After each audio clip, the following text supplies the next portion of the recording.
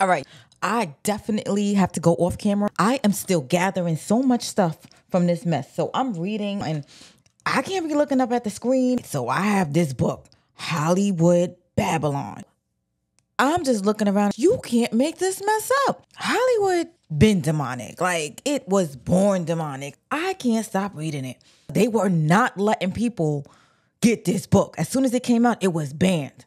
It starts off saying that, Hollywood would be the new Babylon. When Hollywood acting and the movie scene first happened, they thought we just gonna use hired help to be like actors and actresses. They didn't think nothing of it.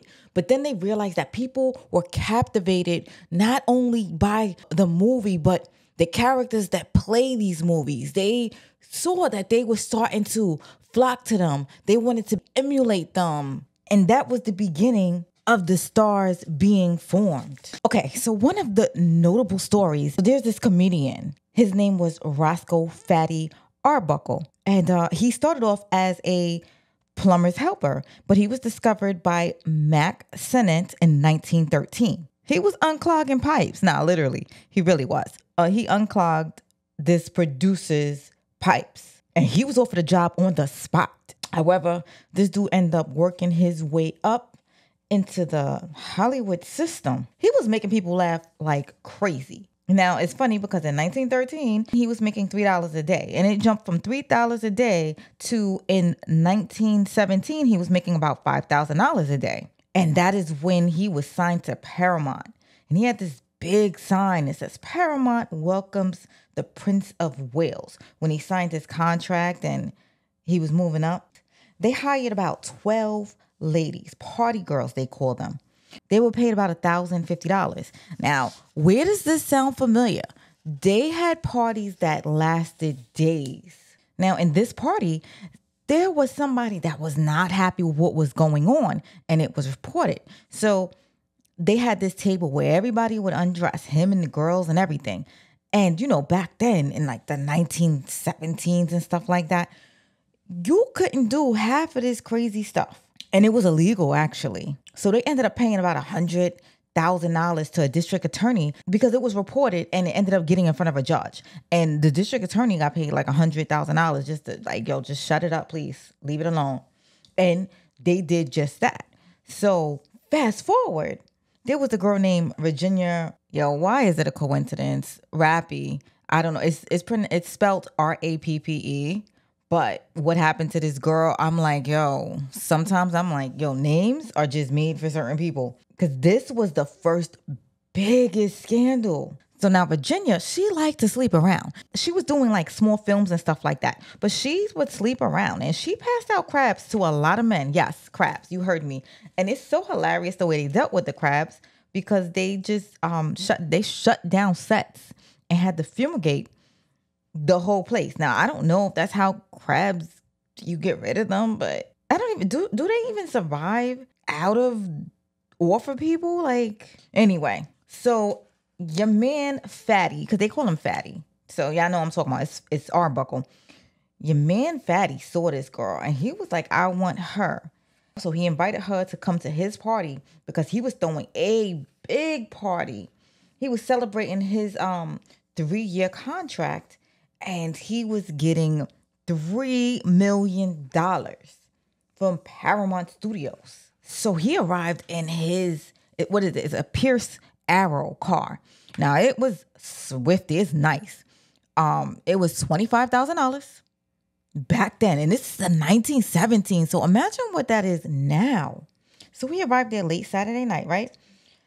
They rented hotels. He took 3 adjoining suites on the 12th floor of this hotel, St. Francis. They had a bootleg guy that comes and they give him all this liquor and booze. So yeah, the party started Saturday night. They said Labor Day afternoon, Monday, September 5th. The party was still going on and it was going strong. How many people was partying these many days?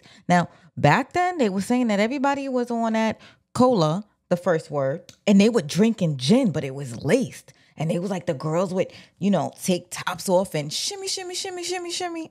People were walking around in pajamas and bathrobes for days. So this is what I'm saying. When y'all talking about this ain't nothing new. Come on. I am talking about 1917. This book was banned.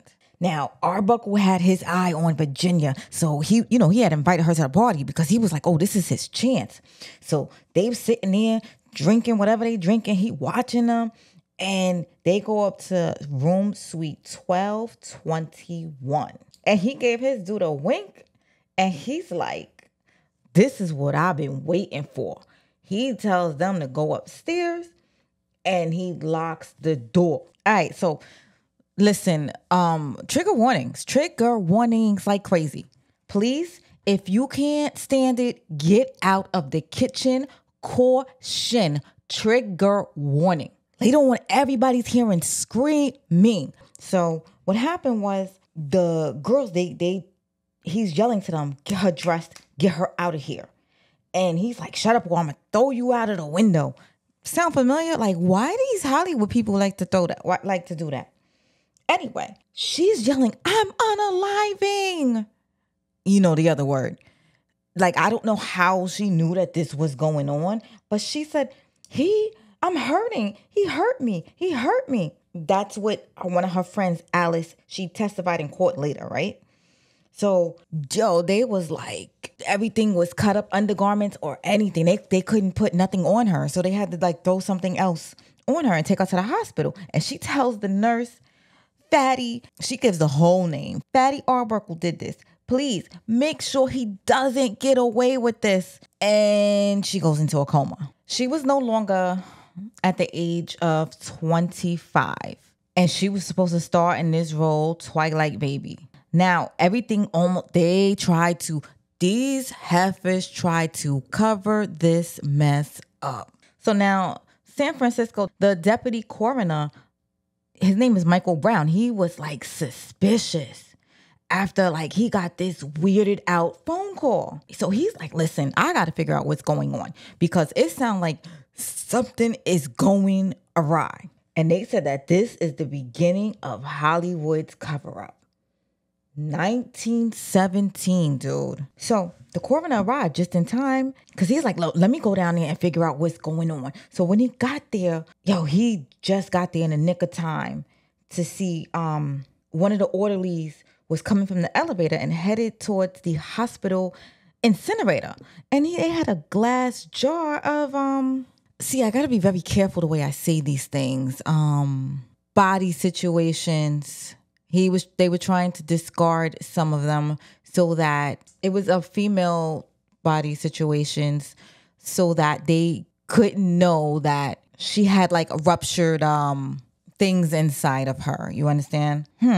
Later on, it was revealed that your man was violent as hell. So yeah, I'm looking at the pictures in this book and the hotel looks a mess. The stories that I've heard about celebrities and their hotels and stuff looking a mess. My gosh, what the heck? The fact that this book was written in 1975 about something that happened in 1917 is very alarming to me. So your man was charged, Arbuckle, Fatty Arbuckle.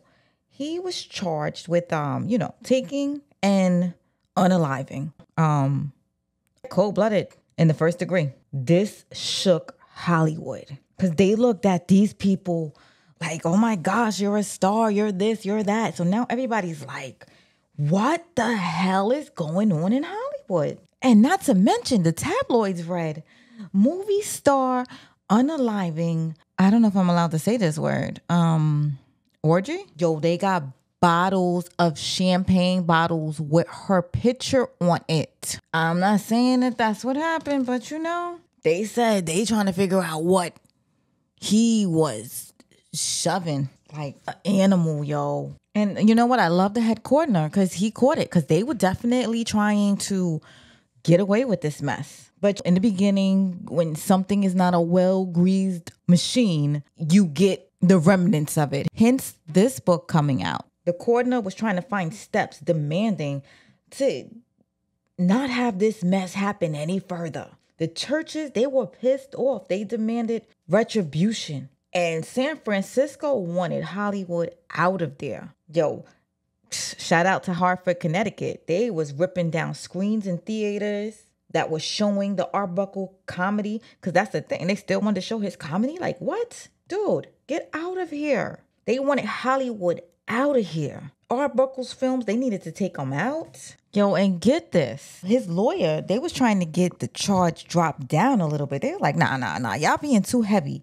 Now, Adolph Zucker, he had millions at stake on Arbuckle. Because remember, now Hollywood's losing money because nobody wants to watch this Arbuckle's shows and stuff like that. So they're like, oh no, we can't be losing money over this guy. So Adolph Zucker was like, he called San Francisco district attorney. He's like, yo, let me speak to Matt Brady. We got to squash this case. And Brady's pissed off. He's like, who has the audacity to offer me a bribe? And then not only that, see this is nasty. This is nasty. They called in Brady and they suggest that Arbuckle shouldn't be crucified just because Virginia Rappy, whatever her name is, she drunk too much and unalived. The DA was pissed. They was like, listen, all these interventions, y'all gotta stop it. The trial is gonna begin mid-November of 1921 in the San Francisco Superior Court. And Arbuckle was going to take the stand. So Arbuckle took the stand and he had no remorse or sympathy to Virginia at all. None. He didn't feel sorry. His lawyers, they were worse. They was like, this broad was loose. She slept around New York, Paris, Hollywood. So they had all of this conflicting testimony going on. When the jurors was done, they wanted to acquit Arbuckle. They was like, nah, free him. A mistrial was declared. Yo, there was 43 hours of deliberating and a mistrial was declared. So, you only got to pay. These dudes have so much money, you only got to pay one juror, right? We need to look into this whole criminal system because this is ridiculous.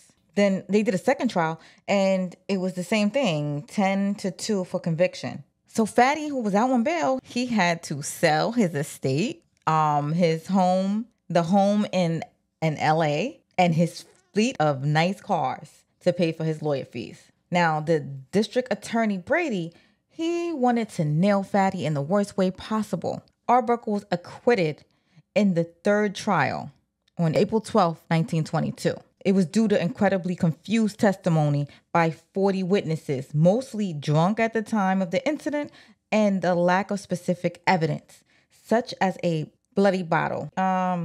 So the jury also made a comment.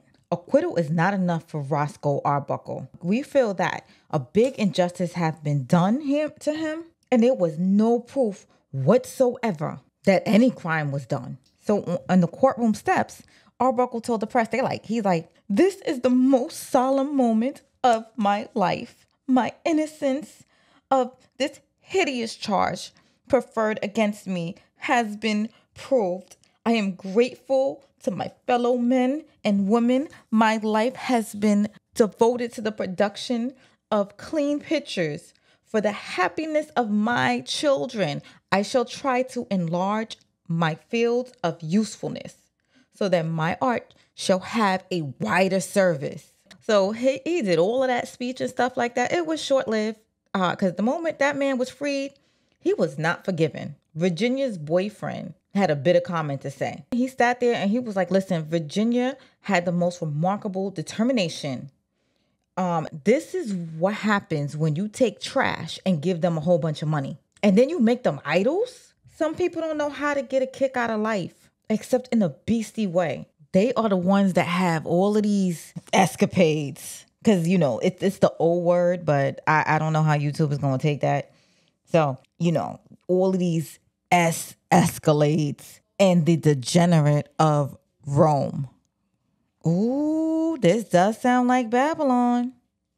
Or he might have added Babylon. So Madam Eleanor Glenn, the movie's Colony's tone setter, she took to the comments and she was like, listen, if they are immoral, hang them and do not show their pictures. Suppress them. But don't make them all suffer because of this Arbuckle party. But I don't see any of these things happening in Hollywood.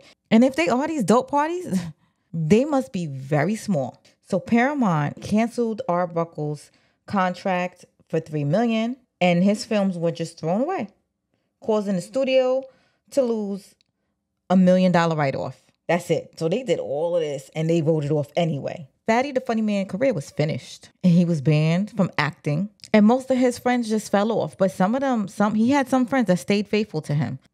And they made him change his name to Will Be Good. What? Later on, just adopted the name William Goodrich. Why is that name so familiar? So anyway, he ended up getting employment as a comedy director, but he wanted to act. He wanted to be on the big screen because they say Hollywood and fame is like a rug with a capital D. Every time they would see him in the street, they'd be like, I'm coming, Virginia, because that was a role she had. So Arbuckle started drinking a lot. And around that time, when, they denied him in 1931, he was drinking and driving. He was so blatant that he hung the bottle outside the car, and he was like, there goes the evidence. Was he reminiscing about that other bottle that happened 10 years ago? He was broken. And he passed away at 46, June 28, 1933. Now Hollywood meant more than dreamland. It was forever linked with scandal in the minds of millions. So that was the first part of it that I'm reading. I want to know if y'all into this. If y'all into it, I will keep on going. I'm lying. I'm going to keep on going anyway. This mess is interesting as hell. And I know somebody's going to want to read. I don't even care if it's just one person. This is crazy. This is diabolical. This got to be investigated. Like, this book was banned. And I really don't think I can stop reading it. So the reason you will not see my face mostly is because my head is in this book. And I'm like reading, and you're getting my firsthand expressions like orally. But anyway, let me know what y'all think. I'm going to edit this part. And I'm going to just put it out. Let me know if y'all want me to keep on going, because it really doesn't matter. I'm going to keep on going. But let me know what y'all think in the comments.